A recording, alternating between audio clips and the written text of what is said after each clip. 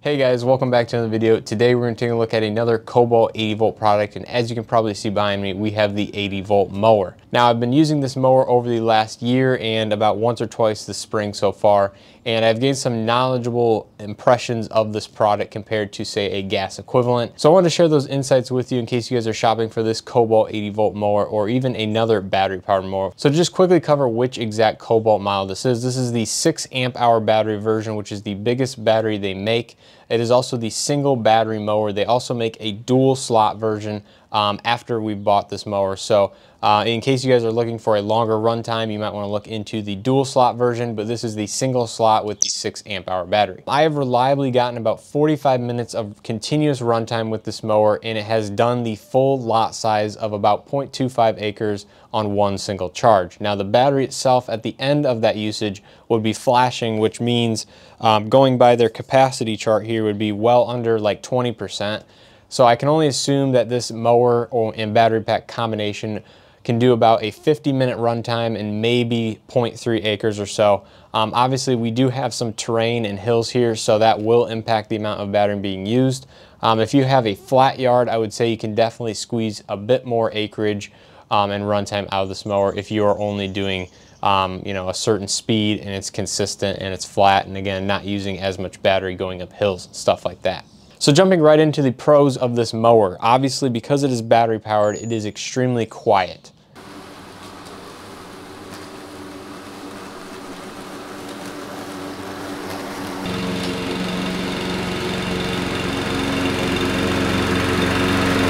Now, as you guys just heard from those two clips, you can see from a regular gas-powered equivalent that this mower is significantly quieter. So in a residential neighborhood or anything like that, you can pretty much use this mower any time of day and not disturb many people at all. So even using this mower outside of the house, 10 feet away from the house, you can really barely hear it inside a house. So that is one thing I really enjoy about this mower, basically being able to use it anytime you want without disturbing any sort of peace. Now the next pro I'd like to cover is the fact that this mower is extremely lightweight. Now the battery itself is very sizable if you have the 6 amp hour battery, but still comparing it to a combustion engine, it is still much lighter. So overall, the frame and everything on this mower, even though the build quality is not maybe as sturdy or robust as some of the gas powered equivalents, overall it is very lightweight and easy to move around.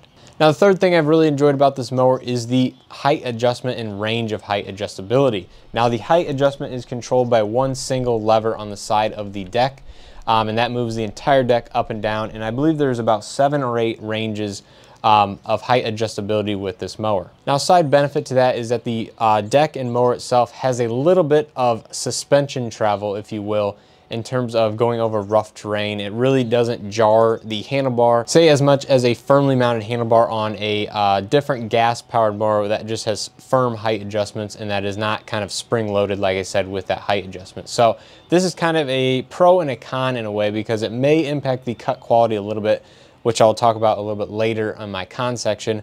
But overall, if you have really bumpy or rough terrain in your yard, it definitely helps ease the handlebar jarring feeling that you'll feel going over that terrain.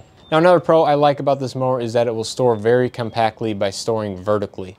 Now the handlebar will fold down and the mower will sit on 2 little pegs and the rear wheels upright. So if you need to store it in tight spaces, say garage, shed, even maybe indoors in a back room, it will do that very easily and very compactly. Now the next thing I like about this mower is it has automatic blade speed control. Now this is, again, a pro and a con, because it has its pros to where, say you hit a dense patch of grass or going through leaves, doing some heavy mulching, it will automatically kick up to a higher blade speed to, again, mulch the grass better and disperse it better in the yard itself. And then once you're through that dense patch of leaves or grass, it will kick down to its lower blade speed, which is normally what it will run at.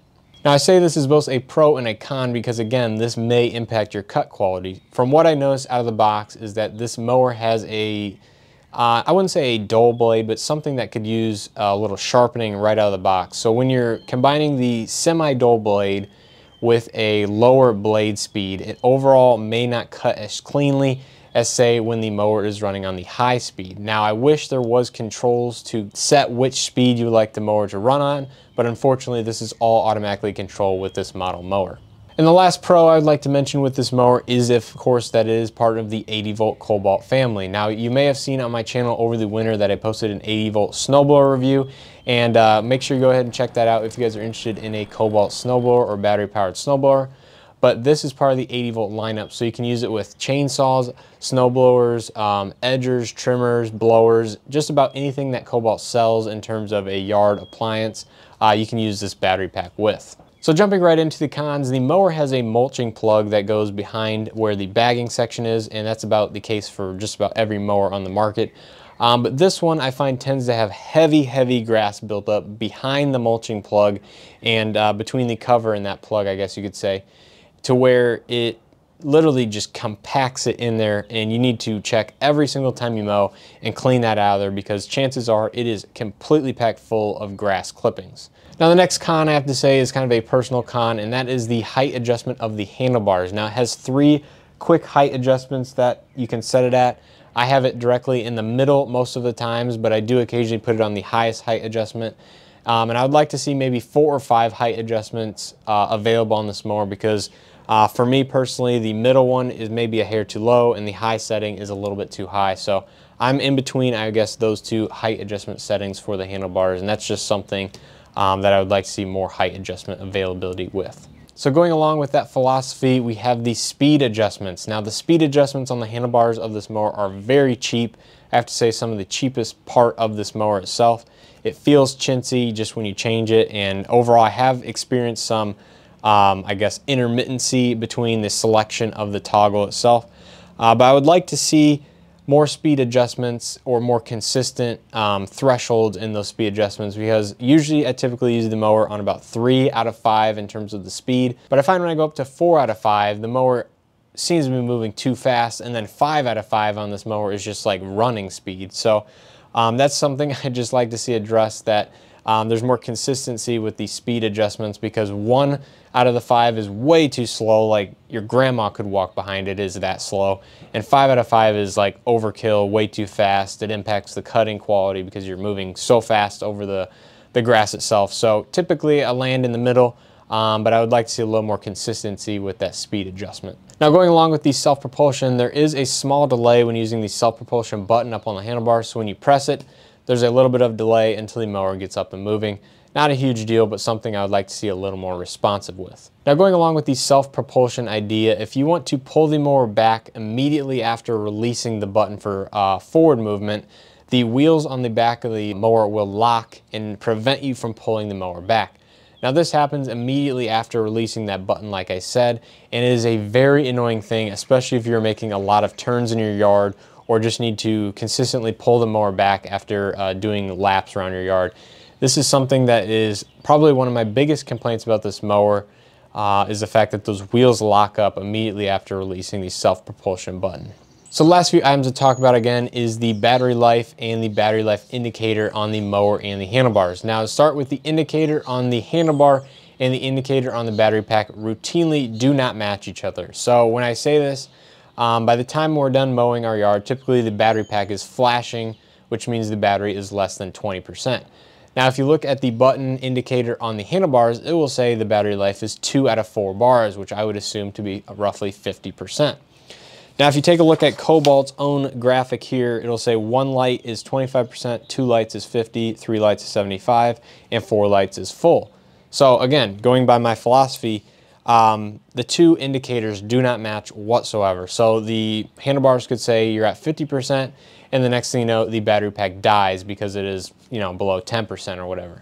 So that is one thing I would like to see addressed, and could be a lot better. Honestly, that's something that should be pretty simple between the 2 things, but for some reason it just doesn't work. Now the next thing to go with battery is the runtime. Obviously I touched on that earlier in this video. I would say 1/4 of an acre is definitely fair considering the amount of hills and terrain we have in our yard. But I would like to see a 6 amp hour battery go a little bit longer in terms of runtime. Now I forget exactly what Kobalt quotes this mower can do, and I assume that is under perfect scenario conditions, you know, on the lowest speed or whatever. But I do believe we are underneath what Kobalt quotes that this mower can do in terms of acreage and runtime. So I'd like to see that improved, especially with the largest 6 amp hour battery. Overall, I would say it's not necessarily a con, the amount of runtime we get with this mower, but it's not necessarily a pro either. So now I'll touch on a few last topics here while we wrap up this review. Obviously, the maintenance with this mower is a huge plus. There's nothing, no oil, no gas to change. Obviously, you want to store the battery properly over winter months. So maintenance is a breeze with the battery power mower and something that I have been very happy in using versus the gas counterparts. Now I touched on this a little bit earlier, is the cut quality. I've sharpened this blade once and I'm going to do it again here in the spring. But again, I would say you definitely need to keep the blade sharp with this mower to get the best cut quality because of that auto blade speed control. But overall, I would say if you do that, you're in pretty good shape. And last thing is the mulching capability with this mower. Obviously, the cut quality is decent, and I would say it's adequate for most applications, again, with that sharpened blade. But the mulching quality with this mower, as long as you keep the deck height below, I would say 3 or 4, the mulching capabilities with this mower are pretty good overall. Now, it could be better, but again, I think that has something to do with the automatic blade speed and just the overall design of the deck and blade underneath. But I have no complaints with the mulching capabilities for most applications with leaves and everything like that with this mower. Obviously, it probably doesn't do the best with sticks and small twigs like a gas-powered mower would, just with the more power behind the blade. But mulching, I would say, is very good, and I have had no complaints whatsoever. Now, in terms of would I recommend this mower to anybody, I would say absolutely. It has been a blast to use. In terms of a gas mower, I'm just glad that you can get rid of the gas and everything like that to do with the gas mowers. Obviously, the noise level with this mower is great.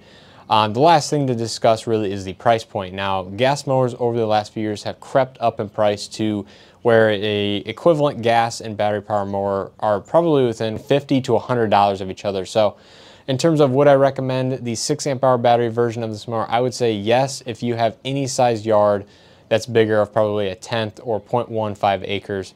I definitely think you can use it. And depending on what other tools you might be buying from Kobalt, the larger battery pack definitely is beneficial there. Now, I just checked Lowe's website since this is a Lowe's brand, and this mower itself is actually on sale this month until early May for $100 off retail, and that can be combined with the veterans discount. Now, that is how we actually stumbled upon this mower and trying it out. It was a special sale combined with the 10% veterans discount, brought it down to about the mid 400 range with tax. So I would say if you can get this mower for that price, it is definitely worth checking out, especially if you want to upgrade your current gas mower or just want to jump into a battery powered mower for the first time. I would definitely recommend this mower to anybody who's checking out for the mid $400 price range. So hopefully you guys enjoyed this video. If you did, please hit that like button. If you guys have any questions or comments regarding this mower, please leave them down in the comment section below and I will do my best to answer them. If you guys want to support the channel, please check out the 2 affiliate links in the description for both eBay and Amazon. If you guys just click those links before purchasing any items on those websites, I get a very small percentage of the total sale, and that's a free way you guys can help support the channel and me making these videos. So here we are on one of the first decent days in a while here in the Midwest. So I'm sure I'll be using this mower here very routinely to mow the yard. But again, hope you guys enjoyed it. Let me know what you guys think. And as always, I'll see you guys in the next video.